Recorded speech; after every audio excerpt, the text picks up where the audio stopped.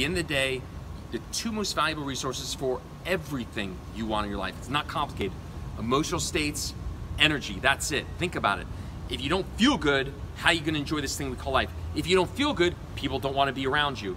And not to mention also, if you don't feel good, how are you gonna stop yourself from saying things you know you shouldn't be saying? It's almost a cliche. Oh, I should have said this, I should have said that, but that's because you're not addressing the core. That's where all the concepts you're getting from the books, videos, maybe even your counselor, you got some great concepts, but no ability to execute.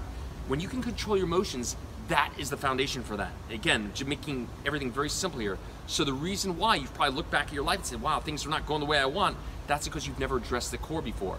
But when you feel fantastic, that gives you all the odds in your favor to actually execute in the way that's gonna behoove you and your relationship. But at the end of the day, when you feel great, you're just good. And that's what everyone wants. So let's keep things simple here. But any process you're gonna do to resurrect yourself, your relationships, and your life has to start with that foundation. It does not matter what you know. All your concepts go out the window as soon as you feel fear, sadness, anger. As soon as you feel that stuff, what good are your concepts? They're worth nothing. So it does not matter what you know, it matters what you can do. And if you can't control your emotions, you effectively know zero. Any process you're gonna do to work on your relationships and your life needs to address at the core. Number two, energy. Energy is the fuel for everything you're looking for. How are you gonna make your dreams come true? How are you gonna make your relationship to the next level if you don't have any gas in the gas tank? Does that make sense? But that's not a concept, that's a skill, that's a conditioning. And by the way, on that note, a lot of people talk about mindsets and beliefs. That's not really what they're looking for. If you think about it, how are you gonna have a mindset when you feel like shit? How's that gonna work out? Your ability to execute is a conditioning, it's the way you feel. The conditioning is actually what allows you to execute a mindset or execute a belief. Beliefs and mindsets alone, without the conditioning, without that energy, without that fuel, they're worthless. So at the end of the day, what everyone really wants is a conditioning. And again, that's a skill, that's a process, that's not a concept. And that's why the people that work with me, my clients that do the Refocus on Happiness program, they're good either way. Hey, some people get back together with their exes, some don't, and most of them don't even want that person back. But when you feel great, it's a whole different level, not just for your relationships, but for your entire life. So let's kind of close up here. Two most valuable resources, energy and emotional states. When you feel great, you speak great. When you feel great, you just execute at a completely different level. That's what makes all your techniques actually executable. And if any of you are dealing with stuff where you're trying to get, a job back, a business back, relationship back, you first have to get you back. And again, to get you back, that's conditioning. When you get you back first, and you're now at this level, people want to line up with you. Think about it. A lot of you are dealing with breakups, and you're kind of in a rut, you're in a fog. No one wants to be around you. And the decision to be in a relationship is an emotional decision. It's not logical.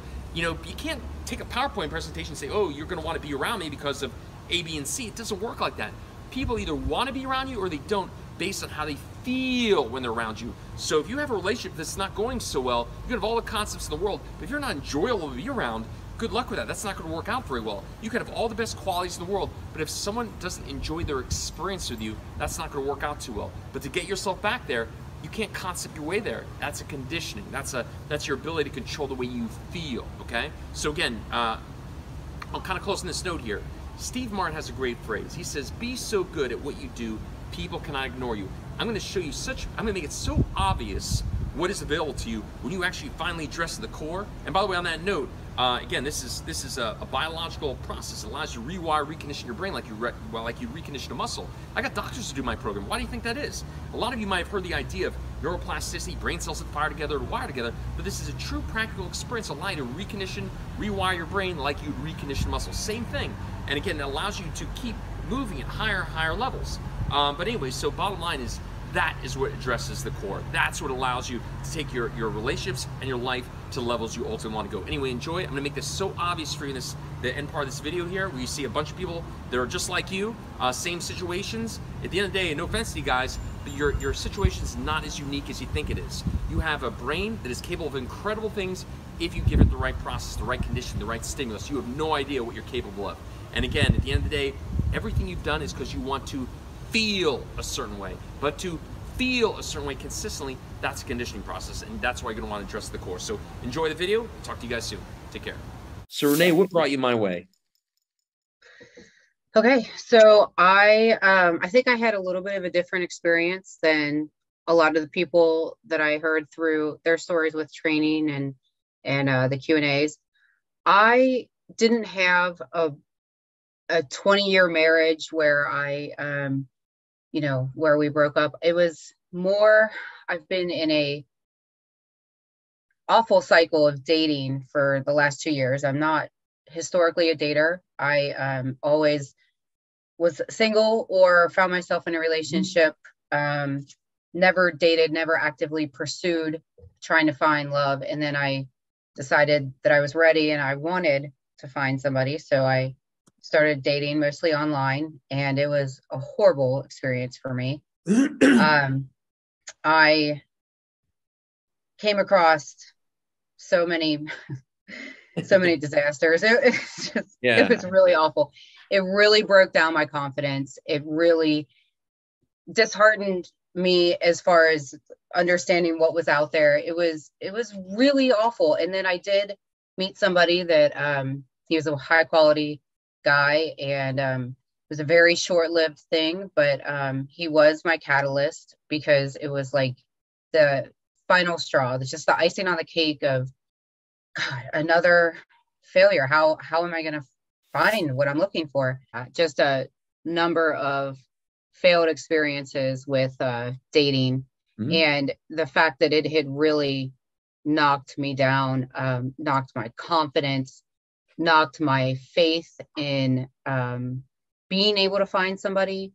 I found a lot in that process about myself. I had a really high fear of rejection. I think I had a pretty high feeling of unworthiness, especially when it comes to love. I mean, there's a lot of things in my life that I excel at and I have a lot of confidence in, but when it comes to relationships and love, it's the missing piece in my life that I've just never been able to do as well as I do in other aspects of my life. So it just kept building and building. And then this short-lived relationship that I had, he broke up with me. I didn't know why, really. I thought we were having fun.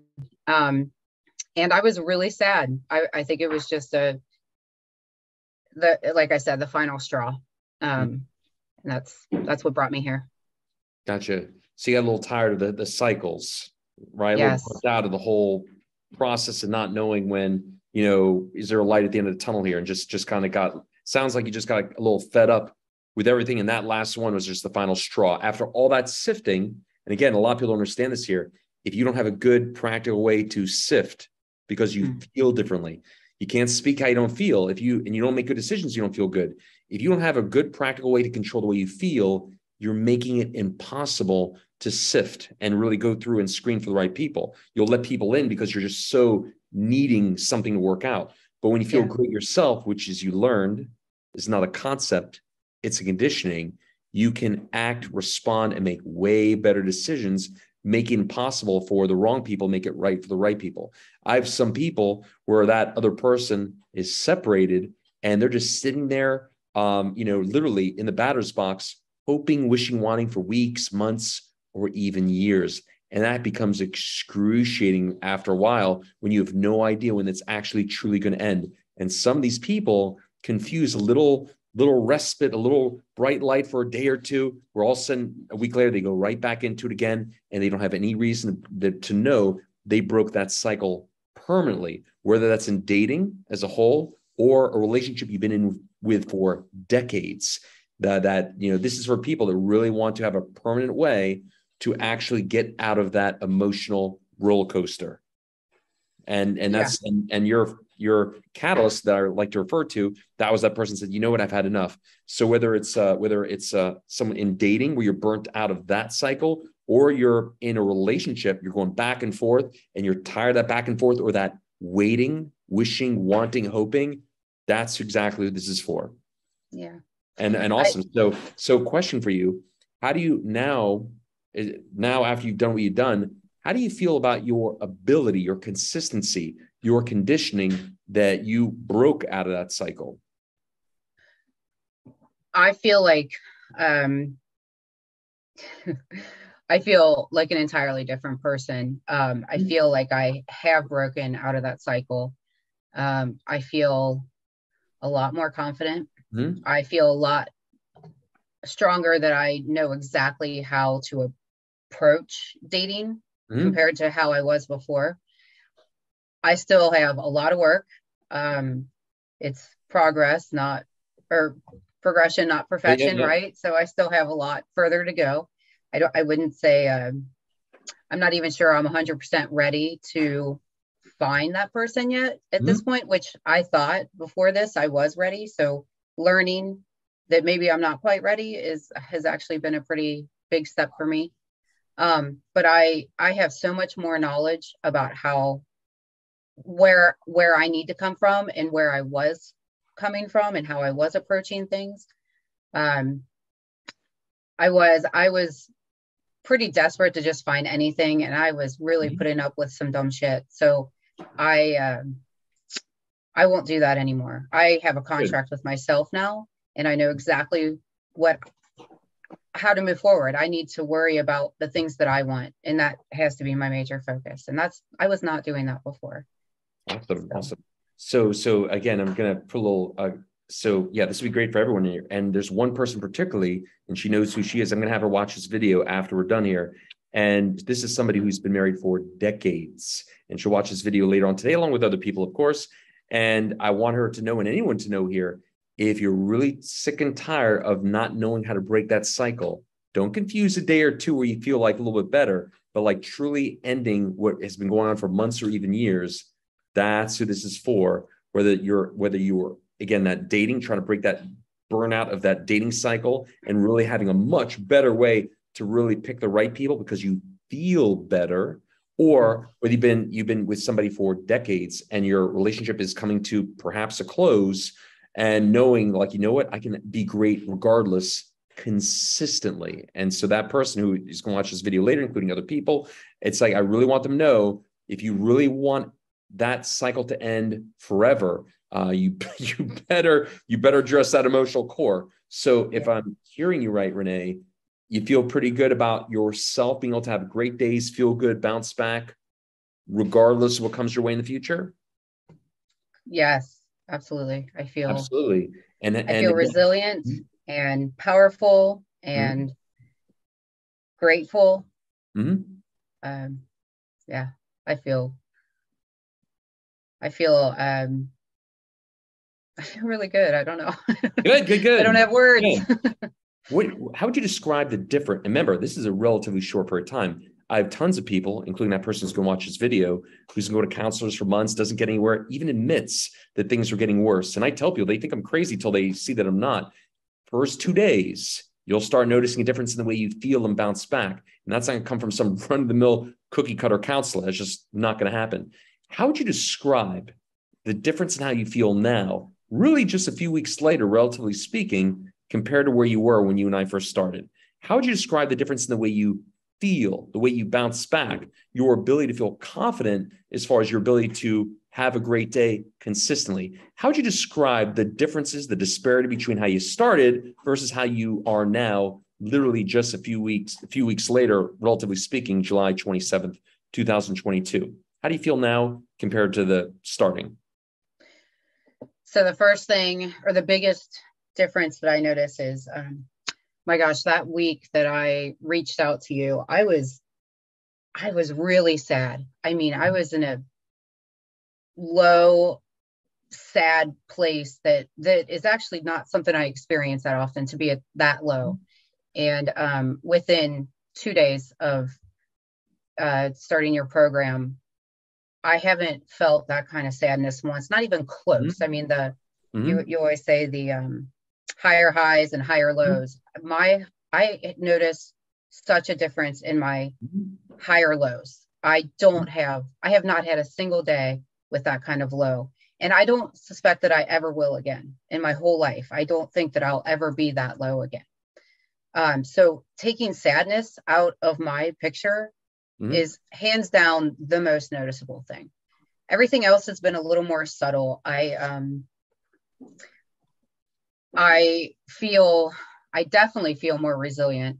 I can shift my thoughts. If I have a negative thought, I can immediately tell myself, no, there's no room for both negative and positive thoughts. Why would I save room for a negative when there's so much positive? And I can make those shifts, things that's something I couldn't do before. In general, I am more confident. I think that's still an area that I have a ways to go. But I know how to get there now. That's a great differentiator. To anyone listening here, this is a true biological process, not a magic trick. Isn't it true, Renee? You could also say, if you've gone from lifting 100 pounds in week 1 to lifting 140, that much more stronger, faster, quicker in just a few weeks, sure, you can get to 200, 250, but do you think you would have ever moved this fast and quickly, especially from where you were, without this process? No, absolutely not. No. And do you feel pretty good about your ability to keep accelerating in a consistent daily way, regardless of who you hear from or don't hear from? Yes. Do you think you would have had that without this process? No. There you go. This is for people that want their hand off the hot stove permanently, that would never take a risk by themselves. This is for people that do want that off that emotional roller coaster permanently. But and it's also for people that understand one little rare day where the sun comes out, that's not a fucking solution. A solution is nothing less than true daily consistency. If you hear, imagine, Renee, you heard from that catalyst. Imagine you heard from that catalyst 3 days after you started me. Imagine you'd heard from them, but you and I were not working together. You think you would have went right back into that emotional turmoil all over again? Yeah, I think I probably would have. And I have some people, including one person who's going to watch this call later, that she and I both know if she hears from that person who's just doing his own thing, she's not going to do so well.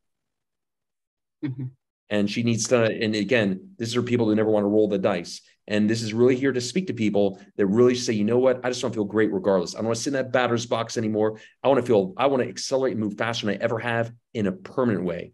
Do you feel you got a permanent solution, Renee? I do.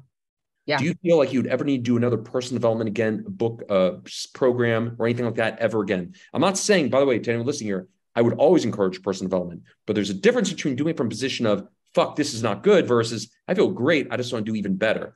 Do you think you would ever need to do another personal development program ever again? No, I don't think I would need to. I know I want to, because this experience just makes me want more. Awesome. So to close here, unless you have any last things you want to say at the end here, this is not a long one here. This is for people, for lack of a better phrase, that don't want to fuck around, want to get their life feeling great, regardless, and have a great day every day consistently, and would never, and has had truly enough of their hand on the hot stove, want it off permanently, regardless of the person does or doesn't do. Because for those people that would continue to sit in that batter's box, it can be a very long next several months or years. And for anyone listening here, if you really don't want to sit there and keep rolling the dice and have, for the first time, a true permanent one and done outcome. And to close here, unless Renee, you want to say anything at the end here, this is a true one and done. I don't offer an advanced program. I don't offer like a next step. So if you work with somebody that doesn't offer that, that's not too good. Why would you ever work with somebody that has a part 2, a part 3, a part 4? That just doesn't make sense. And if you really, truly value yourself enough to give yourself the best tools and best life, you should not want to, I don't think you should want to work with somebody that gives you some kind of open-ended graduation date. So last question here, Renee, and this has been awesome. Thank you so much for sharing your experience, which I think some people will really appreciate. Is there anything else that you think would be valuable, for any last things that maybe I didn't cover, or any last comments that you'd want to say to anybody? Do you think people would get value from? Last comments. I think that it is it's a big risk to take to invest that much money in yourself, but it's actually one of the best things that I did for myself. I mean, to actually invest in myself, it was the first step of self-love and really taking action and trying to change something that's been a problem for a really long time. So yes, there was some hesitancy with the money, but it besides it just obviously working and being everything that you said it would be, I guess there's a little bit of hesitancy with, whether it's actually going to work, like you say. But I think from all the experiences that you have out there and all the testimonials, people probably understand that it does work. And it must work for every single person that does the program, exactly as you say. But to have the understanding that investment in yourself is more than just spending money. It's actually taking your first step of self-love and healing yourself.